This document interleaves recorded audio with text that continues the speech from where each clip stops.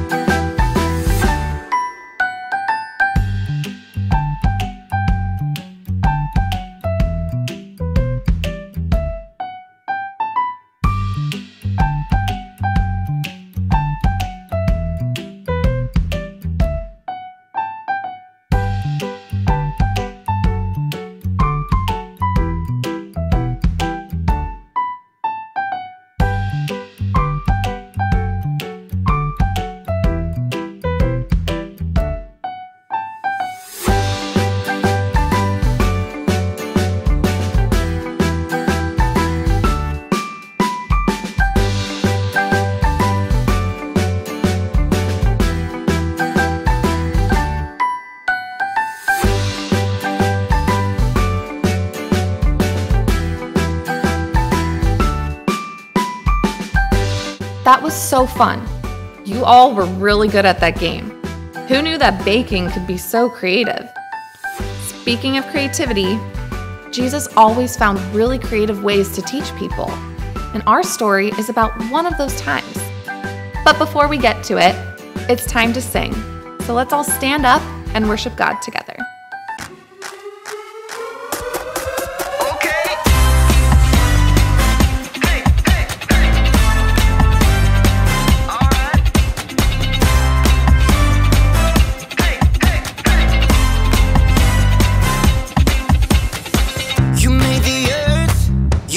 Spinning.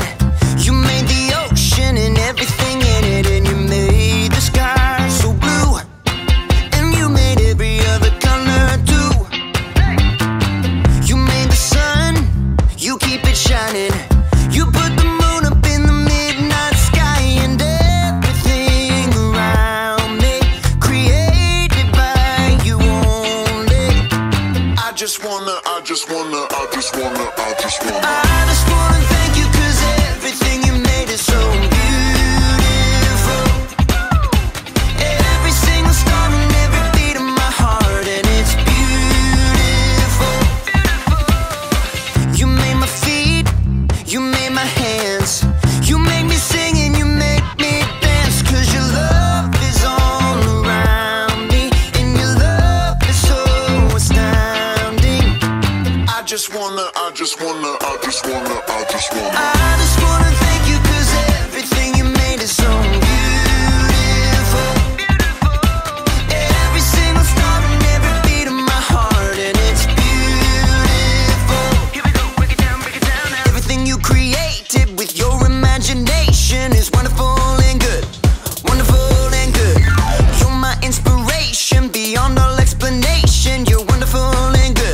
You're wonderful and good.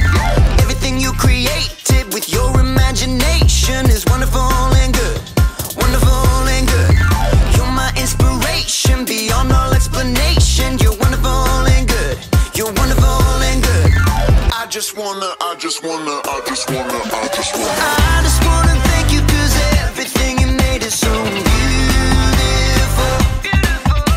Every single star and every beat of my heart, and it's beautiful.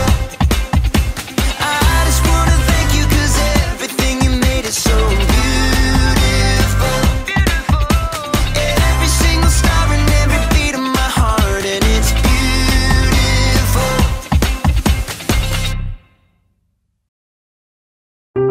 The Bible. It's 66 books of history, stories, letters, and poetry that fit together to form God's one big story. The epic adventure of how He created us and loves us so much that He made a way to rescue us. As we travel through the Bible, from Genesis to Revelation, we discover people who met God and found their lives changed forever. Now, for an amazing story, inspired by the book of Matthew, chapter 5, verses 13 through 16. Keisha Jones tied the strings of a large white apron carefully behind her back. She glanced at awe at the gleaming silver countertops and appliances in the kitchen of a cupcakery where her brother Robert worked. This is amazing. Yeah, pretty great Myers letting us use the mixer and stove. Pretty great, you're helping me. Keisha offered to bake cookies to raise funds for the new marching band uniforms. Even better, she convinced Robert to help her. He clipped the smudged recipe page over the counter. Brown butter and toffee chocolate chip cookies? Sounds weird. Trust me, they are the bomb. Robert worked evenings in a bakery for 3 years, so Keisha had to admit, he probably did know. She looked over the recipe. 2 cups of flour, 1 teaspoon of baking soda, 1 teaspoon of salt? Actually, we're quadrupling the recipe, so that's 4 teaspoons of salt. Robert tossed Keisha a set of measuring spoons. Cookies are supposed to be sweet. Won't the salt ruin them? Nope, salt actually brings out the flavors. What does that even mean? You want to test it out? Fine. I'll make a batch with salt. You make one without. You're on. The siblings worked quickly as Robert showed Keisha how to mix dry ingredients and wet ingredients separately. What do we do now? Add the dry ingredients into the wet mix on low speed. Slowly, or you will make a flour storm all over this kitchen. I knew that. As Keisha worked, though, she began to hear another sound over the mixer. Wow, rain's really coming down. Yeah, and this is such an old building that every time it storms, the power goes out. I can't see a thing. Robert fumbled with his phone until the flashlight came on. It always comes back on pretty fast. We can wait it out. Robert settled down on the floor, back against the cabinets. Keisha sighed and sat down too. She checked her phone. My battery's dying. Entertain me. What? You can't live without your phone? I don't know. Tell me a story. I was just thinking of one. About salt. Really? One that Jesus told. Ooh, that one. Sermon on the Mount. Well, it fits. You know, the cookies. Fine. Read it to me, preacher man. It's in Matthew. I know that. Robert settled in with his Bible app. Jesus saw the crowds, so he went up on a mountainside and sat down. Then he began to teach. And pretty quick he gets into this part. You are the salt of the earth. That's it? Well, no.